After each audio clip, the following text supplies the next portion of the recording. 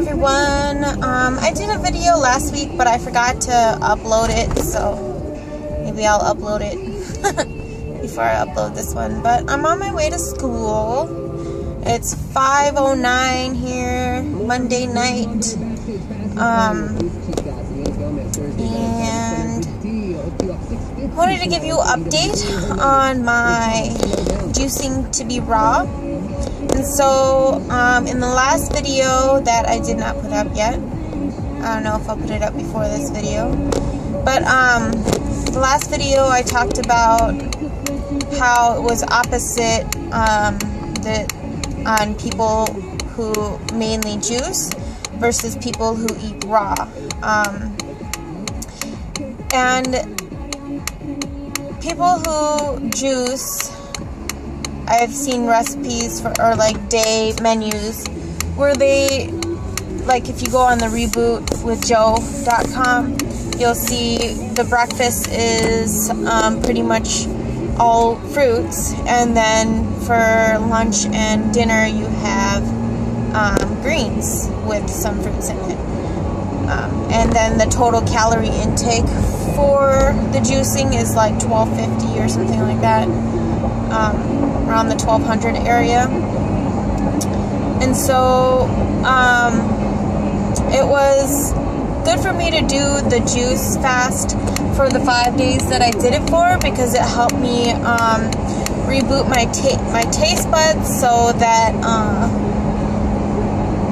the juices that I drink that are mainly green taste good to me, whereas somebody who has never drank it before probably wouldn't taste as good. So that helped in that matter, and it also helped me to lose weight. And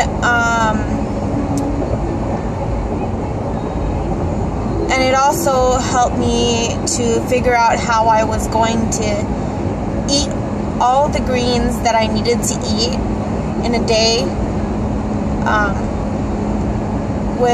Because I don't know, like, I haven't tried any dressings yet. I don't have a food processor yet. I ordered one, so it's coming. So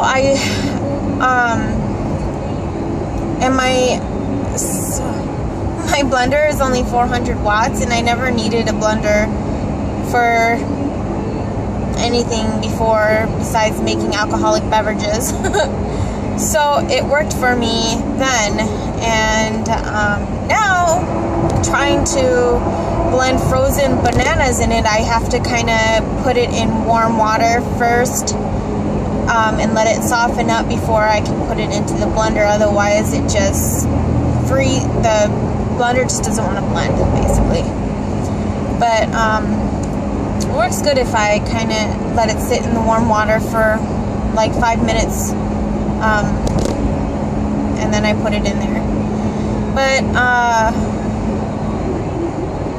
the way that it's opposite is on a 80-10-10 diet, 80% carbohydrates, 10% fat, and 10% protein, means that 80% of what are the calories that I eat. For example, if I eat 2,000 calories, 1,600 of those calories are going to be carbohydrates, meaning fruit.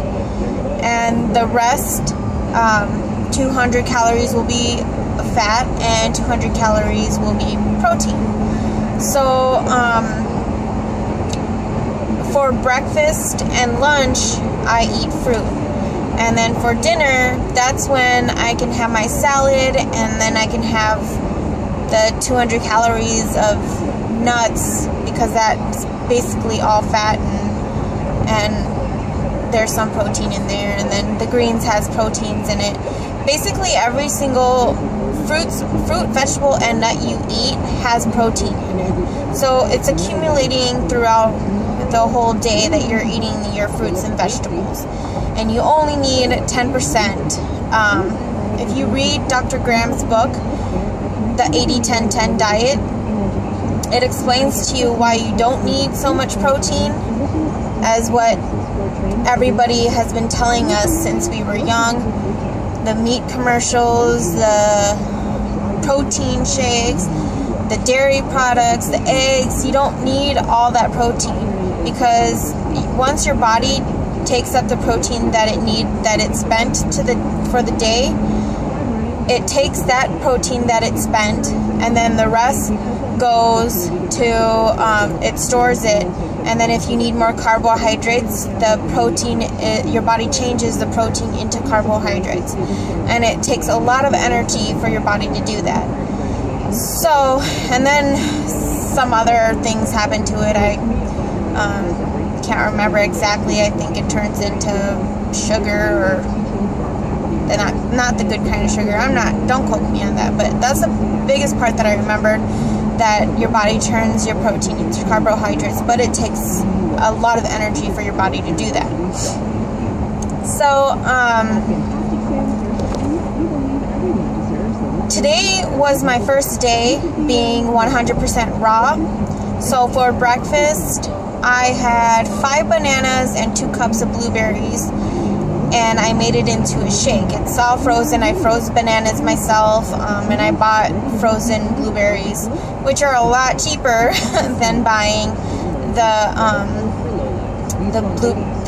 blueberries that you buy in, your regular, that are not frozen.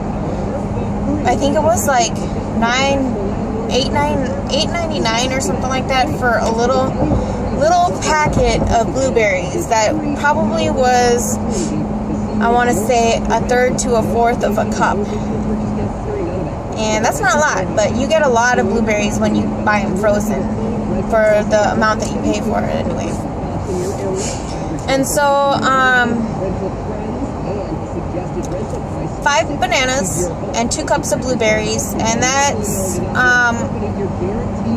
probably, give or take a few calories, from 700 calories for breakfast. And now for for lunch, I had 2 bananas, 2 apples, 2 mangoes, and a pomegranate. And I believe that was it. And I ate that. I didn't make a shake out of that. I've never had a pomegranate before, and I didn't know that there are seeds in there. I thought they were just like juicy little grapes or something. But yeah, they were kind of tough to eat because I ended up like spitting out the seeds. So note to self for next time. And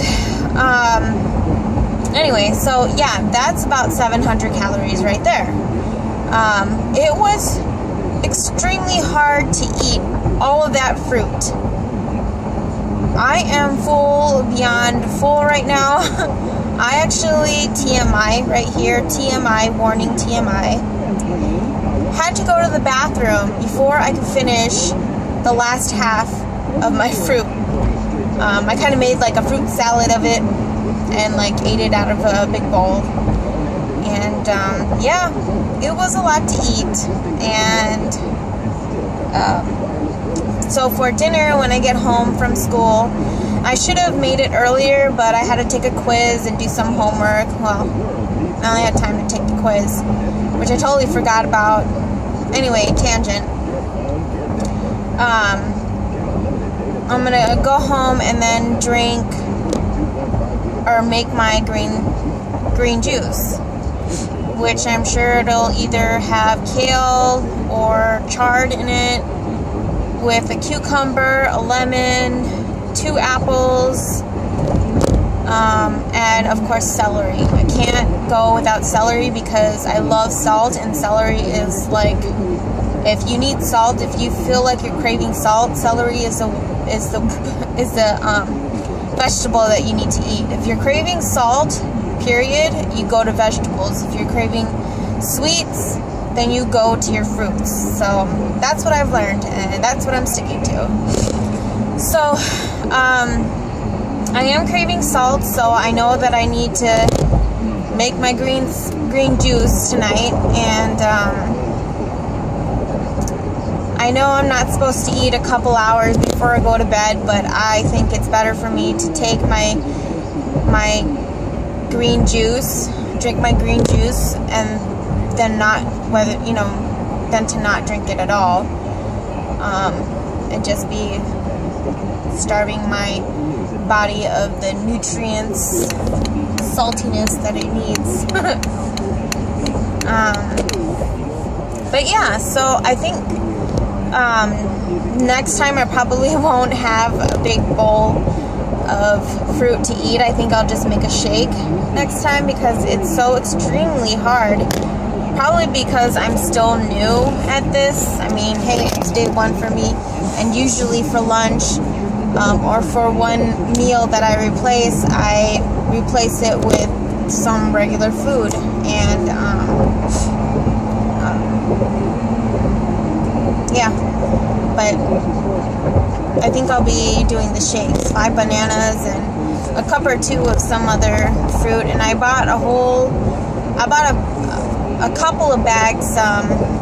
It has mangoes and pineapples and some other fruit in it, which I love to mix with my bananas. I think mangoes and bananas taste awesome together, and so do pineapple and bananas, so you can't really go wrong with that. Yeah. And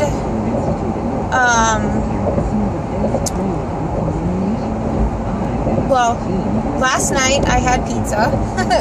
Big surprise, because I'm addicted to pizza. So that was the last of that. I had Pizza Hut. It was my favorite pizza, stuffed crust, pepperoni pizza. That was my favorite. So yesterday I had that, but I did have, you know, regular banana, and what did I have? Banana and strawberries shake. And if you don't like sour, you probably want to put less strawberries. I think I put a cup of strawberries in it. It was still kind of a little bit too sour. So I think next time I would probably add like another banana or half a banana, and then the cup of strawberries or something. Or half a cup of strawberries, I'm not sure. Whichever one.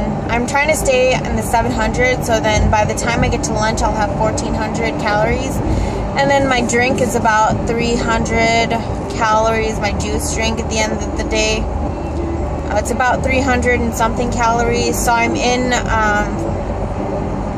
within the 17 to 2,000 range calories that I need to intake on this diet for my body frame.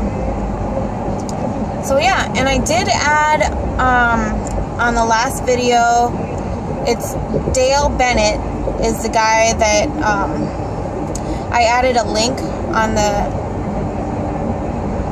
the last video, not the one that I didn't add a week ago, but the one before that. So you'll see Dale Bennett, and then it's a nutritional site, and you go down, scroll down, and click on how do you find out what your body frame is, and then you figure it out that way. It's basically some inches. If you put your hands together, I can't do it right now, but maybe I'll show you later how to do that. But yeah, and I think in future videos that I'm going to like show you some of the recipes that I use, because especially when I get a dehydrator, then I can start making like chips and stuff, and when I buy some nuts, I can show you how to make a nut milk with or without a juicer. You just need a blender. Yeah. So yeah, I bought a new food processor, which is a Black & Decker. It's a 2-in-1 food processor. It's 600 watts, so it's 200 more watts than what my blender is currently. So I think it'll do the trick until I can afford a better blender, which I want a Vitamix, but it's so expensive. At Costco, I think it's like $600, $5.99, or is it $500, $4.99, something like that. It's a great deal, but I don't have $500 to be like, hey, I'm gonna go get a blender today, you know, spend $500 on it.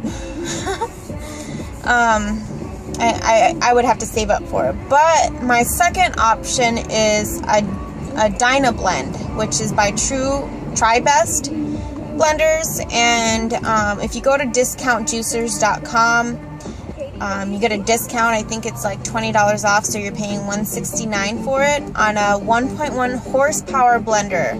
And so that will do pretty much everything you need it to do until I guess you want to get a Vitamix. But for a fraction of the cost of Vitamix. So